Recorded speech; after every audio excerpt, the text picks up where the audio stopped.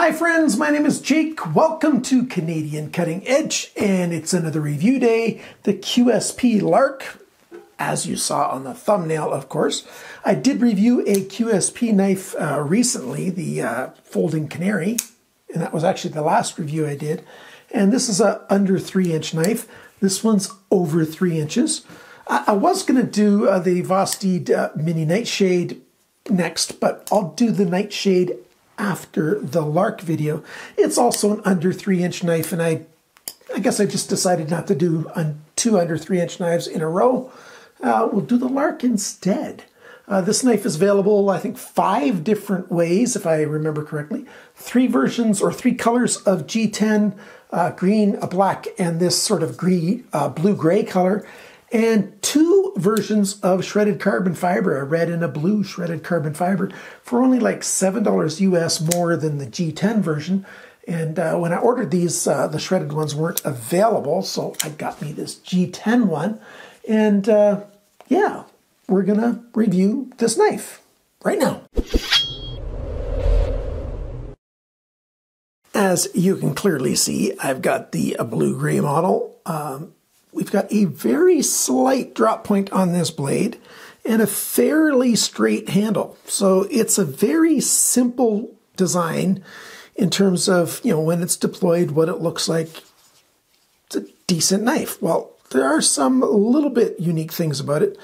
We've got a satin finish on here, 14C28N stainless steel with no billboarding all over this knife. The biggest thing you've got is on the pivot pin here is the QSP. And the 14C28N is right there. But notice the horizontal sand lines. QSP does this every once in a while. And I really like that for a satin finish because it's a little bit different. Now, I prefer a stonewash finish, but this satin finish is quite nice indeed.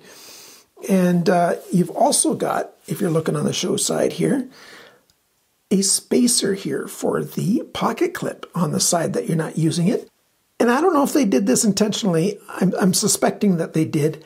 It also has horizontal sand lines in it, so it sort of mimics the blade. I really like that. They could have just done a polished stainless steel right there, as they did right here on the Canary, just polished stainless steel. But this has got the horizontal sand lines in it. Just a little touch, just a little thing that looks really, really well done. Back to the blade here, we've got jimping on the spine. Of course, I'd like longer set of jimping, but it does okay.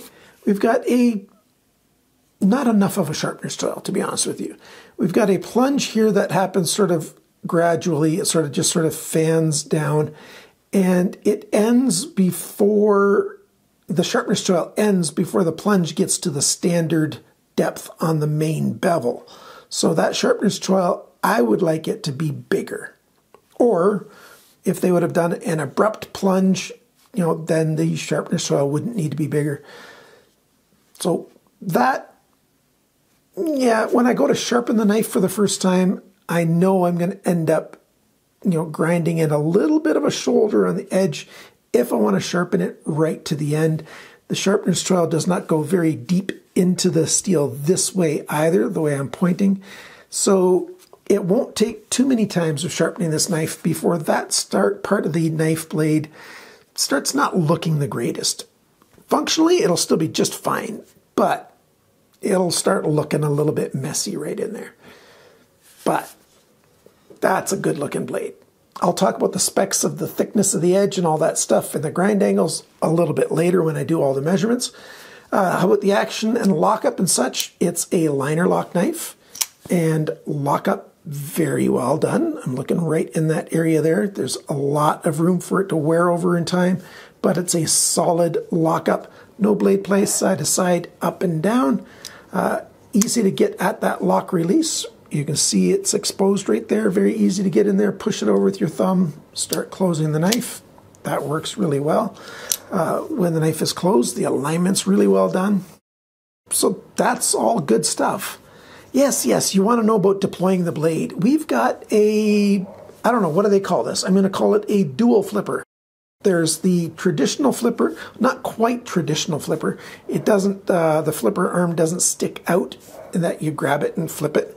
it just is exposed a little bit right there at the front. Let's get a focus here, right there. Just a little bit exposed. You can grab it and deploy the blade, or you can use your thumb and do the pull over, pulling your thumb over to deploy the blade. So two ways of using a flipper without having, you know, a flipper sticking out. Now what you also don't get then is a guard down here. So they've milled this back a little bit, especially with your index finger. You know, so this area here, especially with the little jipping from the spine flipper, the back flipper, it does offer a tiny bit of a guard right there. So that's not bad at all. I kind of like that. Feels good in the hand. And with this setup here where the steel of the blade matches the G10, it's another spot to put your finger, sort of like a forward choil. So you can choke up on it, and you don't have jipping for your thumb here, but you can choke up and have a secure grip and do cutting that way as well. Or you can keep your hand back here and get more reach. Quite happy with that. I haven't talked about the taper on knives for a while. The distal taper on this doesn't start until about here, so it's just it's not really a distal taper. It's just a taper towards the tip of the blade, and you know, getting thinner there. It's a good knife for piercing. The design's not bad. It's not excellent for piercing because you don't have a lot of a guard here, but it's a decent blade shape for that. Slicing, cutting, it's a really good blade shape for that. And we'll talk about the sharpness when I do the measurements later on. We've got flat slab G10. We've got rounded, not just chamfered, but rounded, you know, bull nosing all the way around. We've got inset liners, and the grip feels comfortable. It's not bad at all.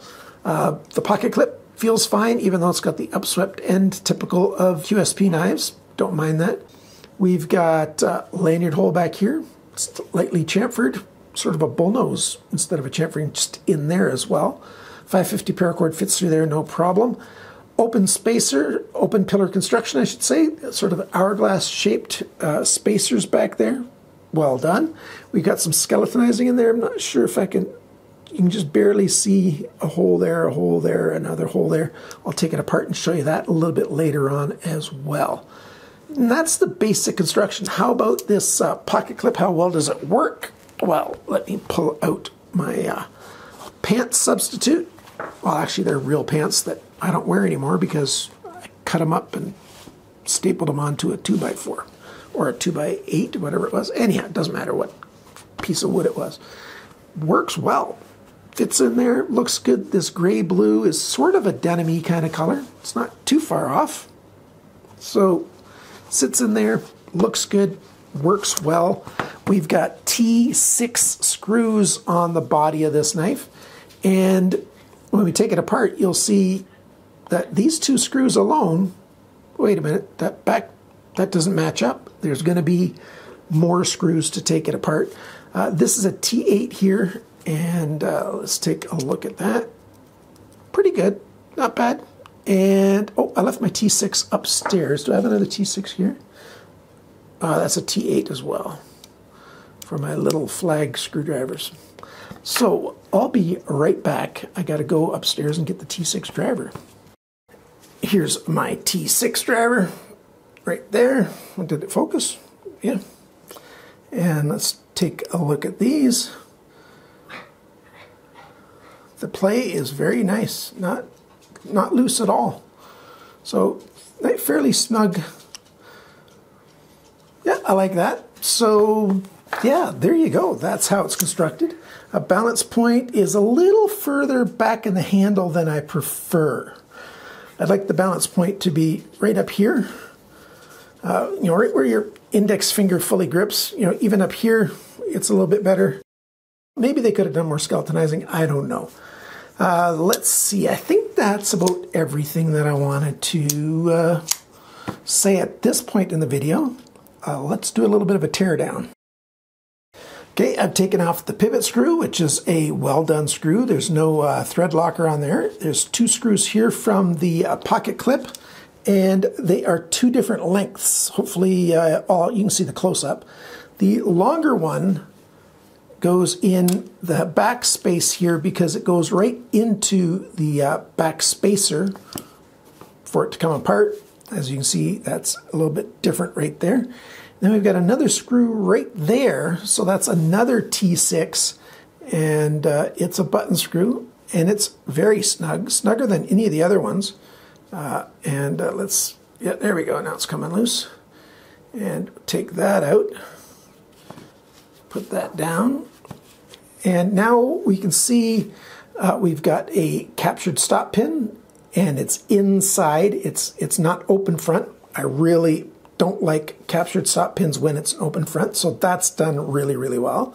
Got a D-shaped pin here, and let me get rid of the tension by closing the blade, and then this is going to come loose. So there you go, 1 hole for skeletonizing here, and 4 holes for skeletonizing back here.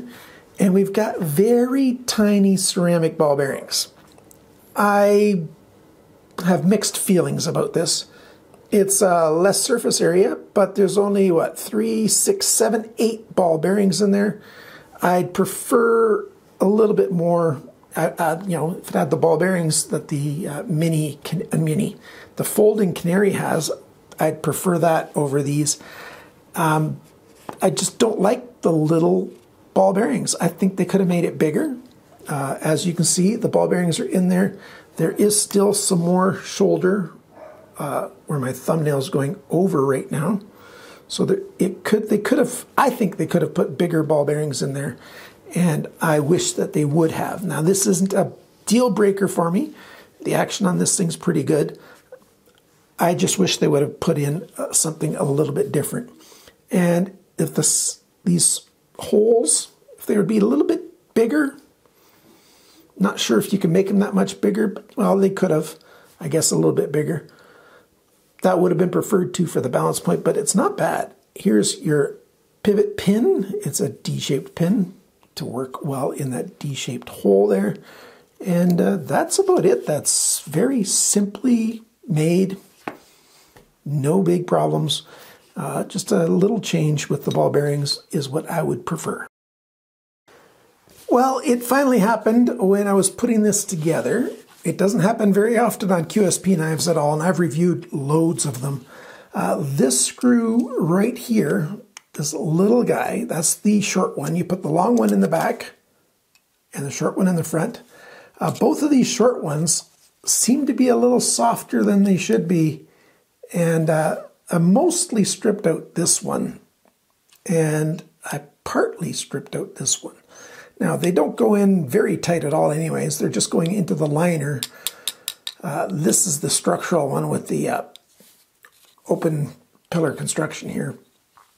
That's why I don't like T6 screws. I really dislike T6 screws because they tend to strip out too easily.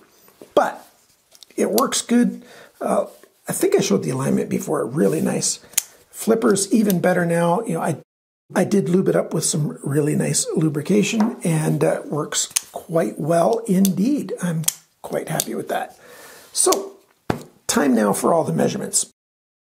First, the weight of this knife, 90 grams, 3.17 ounces. Pretty good.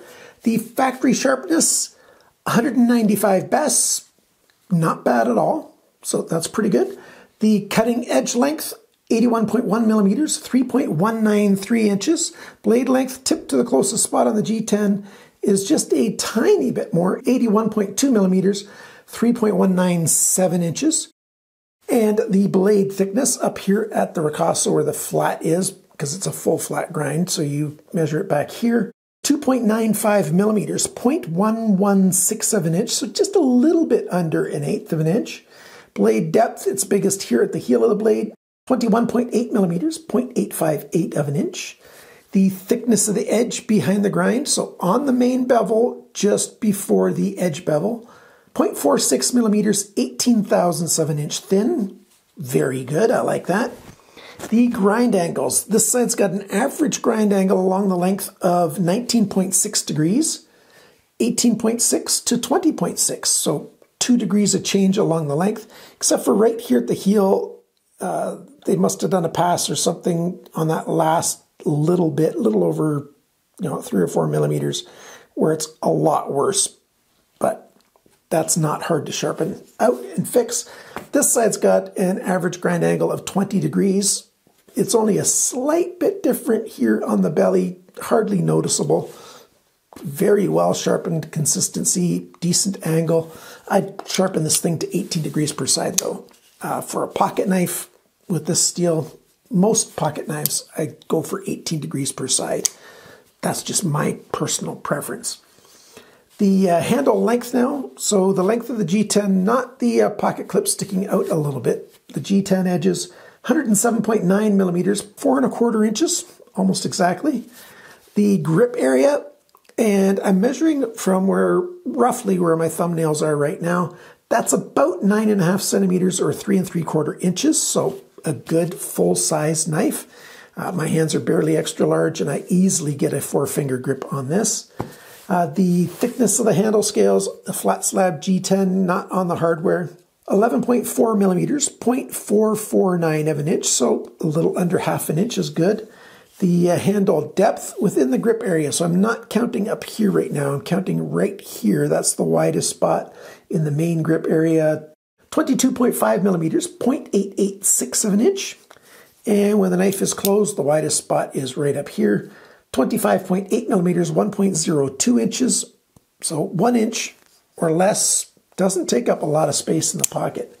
And the total length of this thing is roughly 189 millimeters, 7.44 inches. Quite good. Like I said, I was going to talk about the price next. $57.80 US in American stores. At White Mountain Knives, you can save 2% with 10%.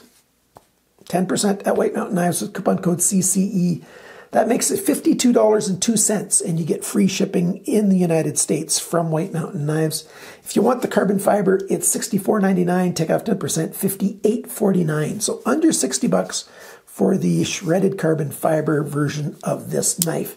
In Canada, you're paying just a 2 or 3, 4% more than what the basic exchange rate is on the day I'm recording this, where it's like $1.35 Canadian for each $1 American, roughly.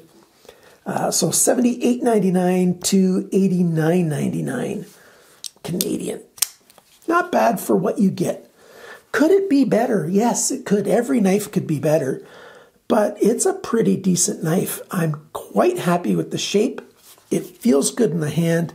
I like the blade design. It's nothing extravagant. It doesn't grab your attention. It doesn't scream at you. It's just a simple, nicely made knife for the most part. Love those horizontal lines reflected on both ends. I really like that they put a spacer over here. Well done. I'm happy with this knife overall. Do you have one? What do you think of it? Are you going to get one? Which one would you prefer? Let me know in the comments below. Thank you to my supporters. I've had a couple new supporters. I'll post the list right here. And thank you so much for choosing to help out my channel. And I still haven't heard back from John B. from Texas. Hopefully you saw my email. I'll try emailing you again. Maybe it ended up in a spam folder. I don't know. But John, you won a knife from my giveaway, my monthly giveaway. So contact me, John, at jake@CanadianCuttingEdge.com, and I will let you know what knives you can choose from to win. There you go. The LARK. Thank you so much for watching, liking, sharing, commenting, and subscribing. And remember, friends, always cut towards your chum, not your thumb.